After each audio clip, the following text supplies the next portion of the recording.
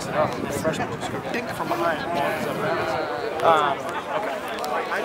Kyle told me that he didn't know the play coming out of it, coming into overtime. He didn't know what was going on, but he just felt it. Did you guys have to I mean, you just get a feeling. I mean, you're in overtime games, which are nerve-wracking, especially after you work so hard to come back. You give or take whether you call a timeout, call something or not. I mean, just to see what they have on field, the personnel. You know, we were calling a set, and I heard from one of the other coaches coming out of the overtime,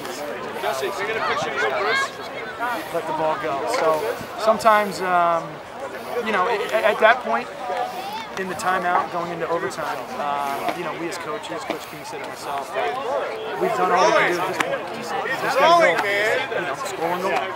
Stop them and score one goal. That fourth quarter was huge.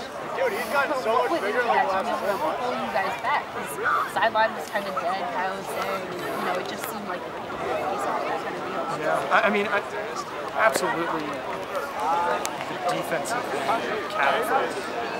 Because without them stopping them, they didn't score the entire game. Without them stopping them, without them getting those loose ball situations for us to get something in transition, to get something on the numbers, that wouldn't happen. So it all starts there.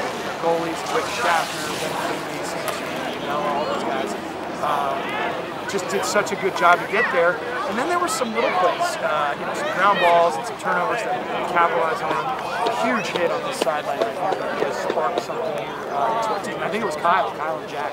So, deep defense. So you guys have St. John's Friday, practice Sunday. If you win both of those, you'll be one loss. Correct. If we were to win both, we would get one loss. So we would get a 1 seed, and then I think. I don't know. I mean, you just could, you know. You can't look too far ahead. No. On the right track. Those teams are very, very good, and that's the great thing about our league is there could be a four-way tie for first. You know, there could be a lot of different scenarios. Yeah.